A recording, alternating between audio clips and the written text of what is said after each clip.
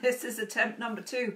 Facebook, for whatever reason, just booted me out and I had to start the video again. So here we are for first chapter fun. This is episode number 8, I believe. 8 of almost 40. Good morning, Natalie. Natalie, you're such an avid watcher of this episode. And we have Jennifer as well on Instagram Live. That's absolutely wonderful. I'm going to wave at Jennifer. There we go. How are you doing this morning?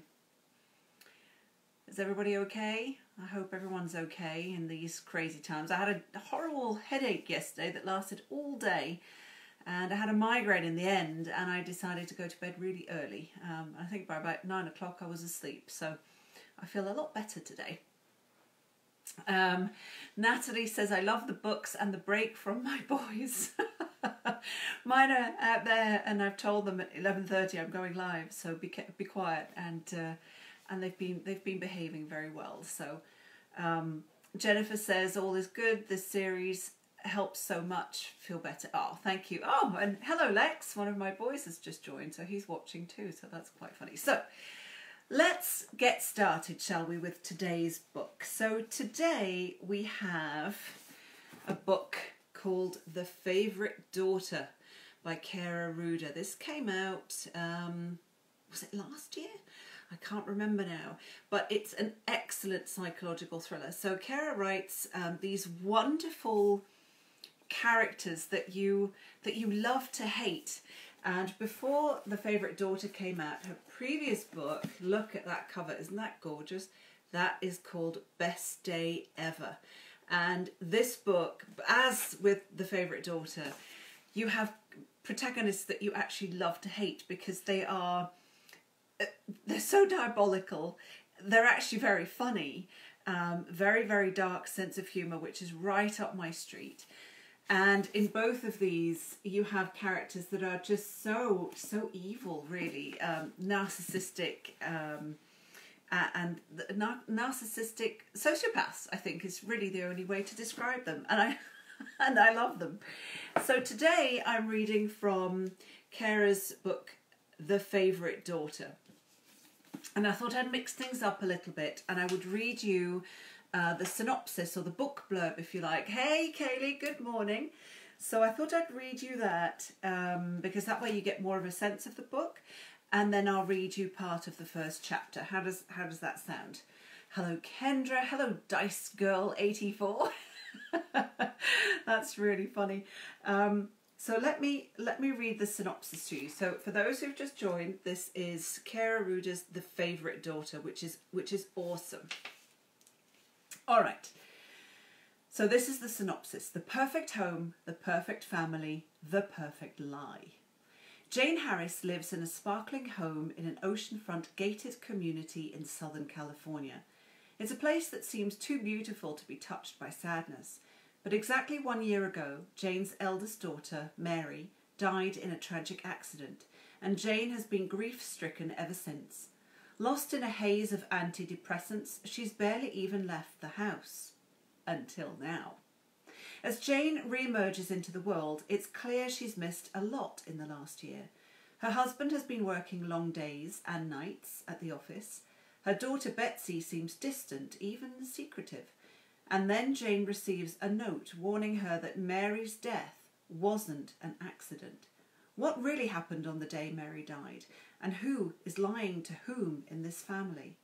The bonds between mothers and daughters, husbands and wives should never be broken, but you never know how far someone will go to keep a family together. So, that was the blurb of The Favourite Daughter, and I shall now read you part of chapter 1. So this is The Favourite Daughter by Kaira Rouda, chapter 1. 6:30 p.m.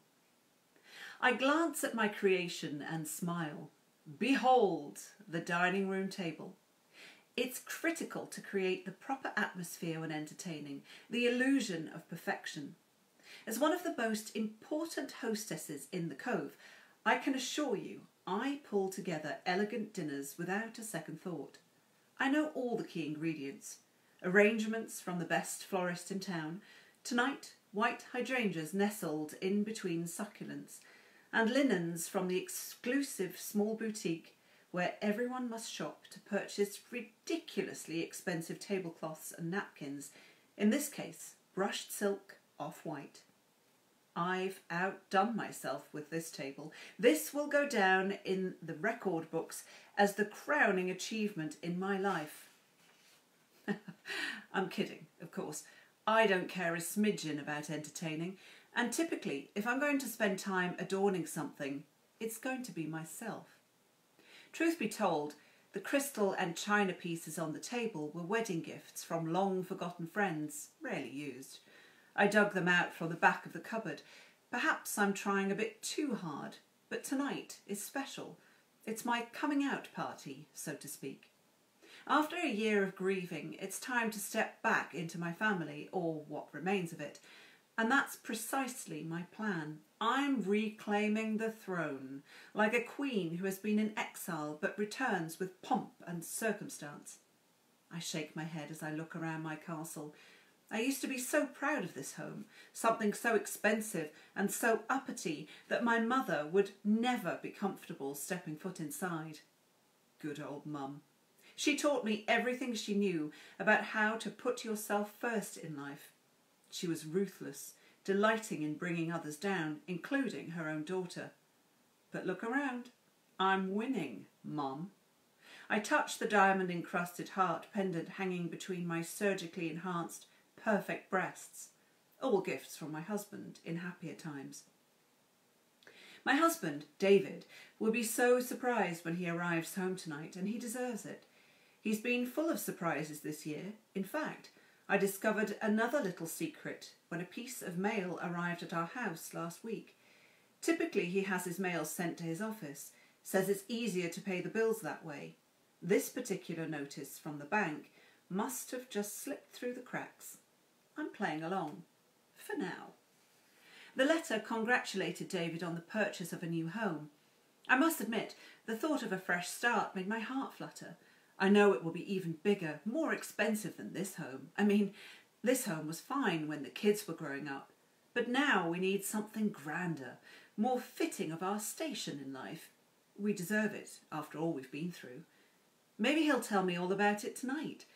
That would be wonderful. I'm planning our reconnection dinner, and he'll announce his surprise. I glance at my platinum watch, enjoying the sparkles of the diamond-encrusted face, until my heart thumps at the time. It's getting late, and I have so much more to do. I can't believe I've lost a year in my haze of grief. Sure, some of the haze can be blamed on all of the antidepressants the doctors made me take. They were both a relief and a distraction. While I was stuck in bed, at home, my family members have made the most of their time, both so busy, in fact, I've had trouble keeping up. But not any longer. I'm back, drug-free and better than ever. I grab the final crystal wine glass from the kitchen counter and walk to the table, glancing out the window as the bright orange sun drops into the deep blue Pacific Ocean. In an instant, the glass topples from my hand and seems to tumble in slow motion as it falls and shatters on the stone floor, sending sound waves echoing through our lifeless house like an earthquake. Shards of glass sprinkle the tops of my bare feet and dot the floor around me, while a large chunk of the stem rests under the dining room table, glistening like the blade of a knife. I fold my arms across my chest for comfort and can't help but admire my ribs poking into my hands, a reminder of how much weight I've lost the last year. Grief is good for the figure. You and I already know thin women get attention, respect in our society.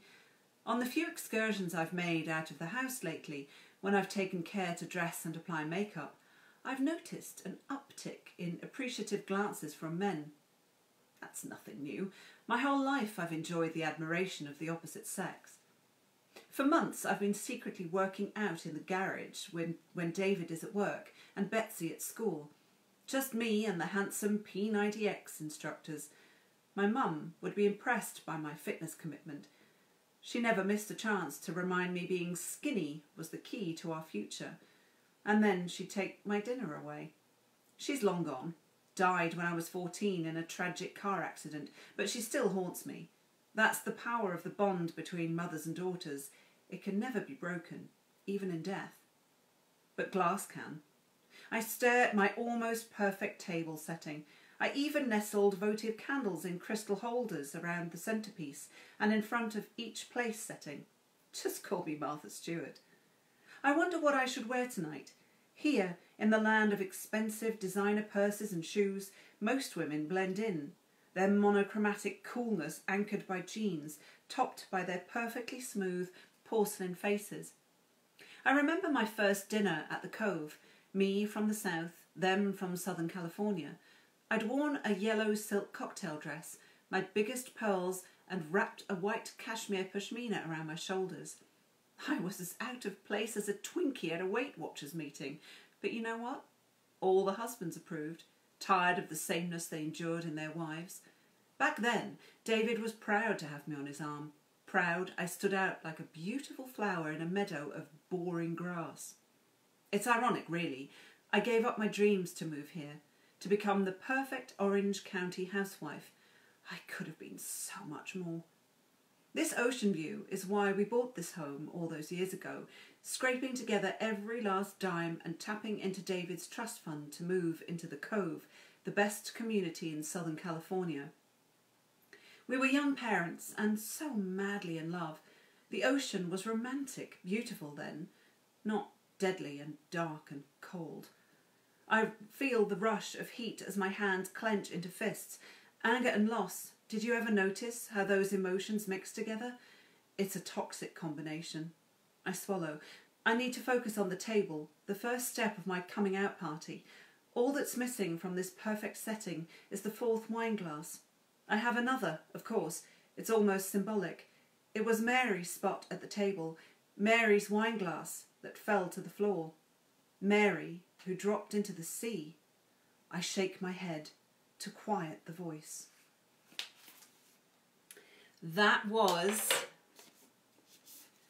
part of the first chapter of The Favourite Daughter, and let me tell you, this is not one to miss if you enjoy protagonists who are basically sociopaths, narcissistic sociopaths. Then do yourself a favour and check out The Favourite Daughter, but also Best Day Ever. The protagonist Paul in this is hilarious and shocking at the same time and disturbing. You can't go wrong with these two guys. So that was an extract of The Favourite Daughter, and tomorrow's book, tomorrow I'm very excited about this one. This is a new one. So The Favourite Daughter and The Best Day Ever are both out now. We have Natalie saying, I'm going broke ordering all these books. That's so funny. Oh, hi! Audio Shelf is here. Fantastic. That's so cool. So let me see if I can angle this properly. This is what I'll be reading from tomorrow. There's a bit of glare going on here. There we go. That's better. Tomorrow I'll be reading The Swap, part of The Swap by Robin Harding. And if you can see those rings in a bowl, that's exactly what the book is about. Rings in a bowl, boys and girls. So we'll find out more about that one tomorrow. So I hope I've enticed you to read fabulously sinister characters, as Amy says. Yes, they really are. Check these ones out if you get a chance to. And I'll post the video, as always, on Instagram and on Facebook. Don't forget to leave some questions and comments for Kaira. She'll be more than delighted to answer them. And until then, until next time, stay safe, stay kind, and I'll see you tomorrow, guys. Bye for now.